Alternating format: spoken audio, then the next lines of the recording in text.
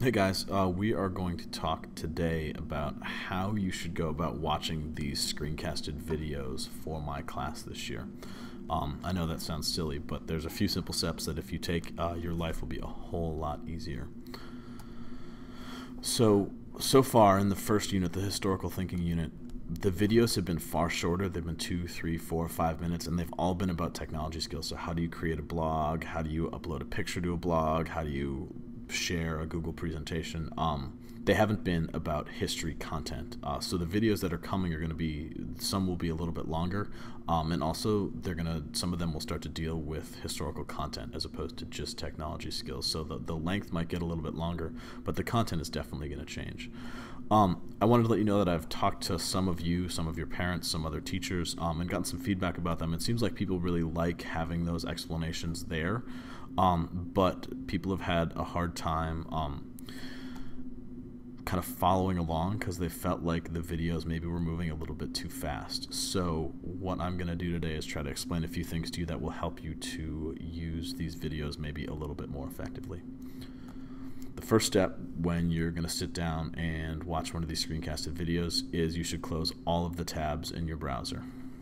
So I've got my video that I'm going to watch up here. That means yes, I'm going to close Twitter, and yes, I'm going to get rid of School Loop, and yes, I'm going to get rid of my email, and yes, I will even get rid of sportsillustrated.com where I can find all my sports scores. I've just got the video page open. That's the only tab I've got open on my computer or my phone. The second step is to take your phone and physically turn it off. Unless you're watching the screencast on your phone should be off. So look, I'm going to take my phone, I'm going to physically turn it off. Whoops.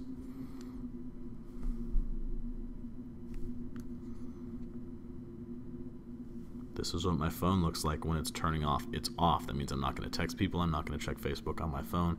That means that this is away and it's not going to distract me.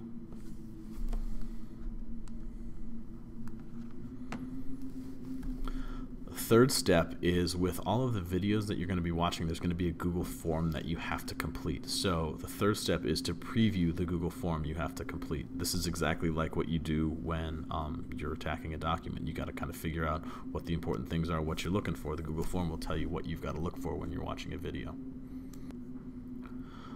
So for this video here, I would go down and say, okay, what do I need to look for? I need to, what class period I'm in, what my name is. Those are both easy.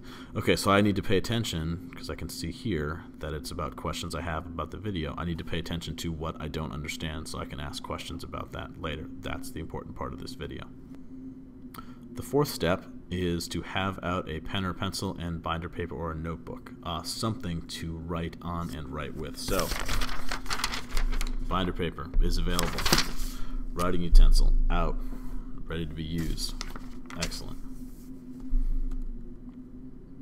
Step 5, have your earbuds or headphones out. When you guys were in the lab listening to some of the screencasts, you complained that they weren't loud enough.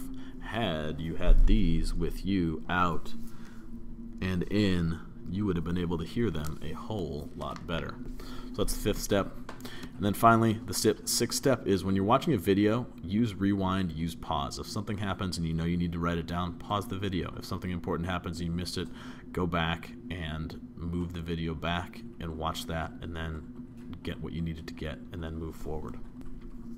So as I'm watching this video, if something important happens